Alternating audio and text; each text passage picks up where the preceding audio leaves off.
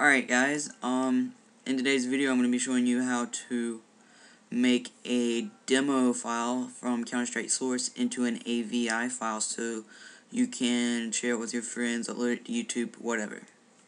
Alright, so first you want to start off by loading up Counter-Strike.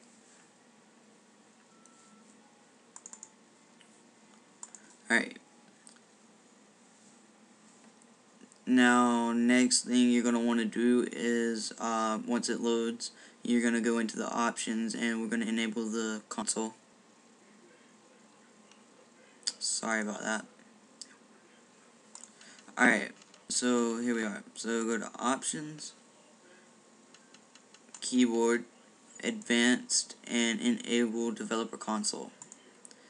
Okay, now you want to hit the little little wave thingy. I don't know what it's called, but you're gonna hit that. It's right next to number 1, and you want to type in start movie, and then the name of the demo that you've recorded. So mine would be AGT2, and then you want to put AVI. Now this little box comes up. You want to go. The only one that I got to work so far is Microsoft Video 1.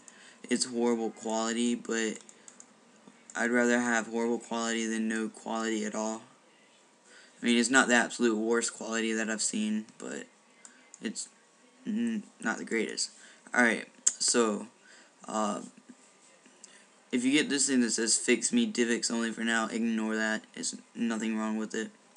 But now you want to type in start demo. Oh wait, no, play demo. And then that one, the name of the demo that you have. And it will start playing the demo back because it's recording it frame by frame, so it's going to be laggy. So I will pause the video till it is done. Alright guys, I am back. Now, my mom just called and I'm getting ice cream, so yeah, suck it. Okay, anyway, back to Counter-Strike. Alright, so the video's finished and you want to type in end movie. And it is done. The video is done. So now we can close out Counter-Strike. Now we need to go to the folder where the video is located. So you want to go to computer, local to C, program files, and scroll down to where it says Steam.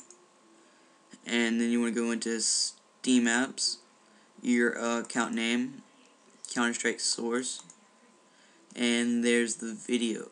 So I'm going to let it play back now and you can see what happened to me and how bad I failed. So thanks for watching. Oh no, I forgot to stop the recording.